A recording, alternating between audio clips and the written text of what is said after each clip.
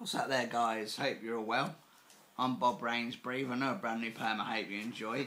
It's called The Adventure Playground, and this poem, by the way, is not about me or my hometown. Adventure Playground. I've been living here for 15 years in this town, where day upon day all I see is a strip of ground. I live in a tower block on the 10th floor flat. I only have a small balcony and a ginger cat. All we own here is streets and roads, really. No area for my grandkids to go when they visit me. Myself and some locals organised a petition.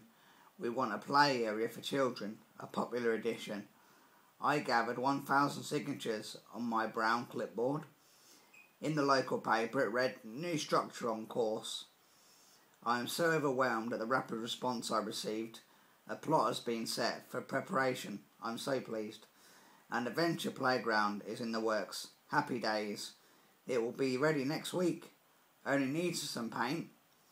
Open in 3 days. Wow, only 10 minutes from my place. I'm going to pop down, take a look and see what's on display. It has the usual, a roundabout, slide and swings, not forgetting monkey bars and a rocking horse thing.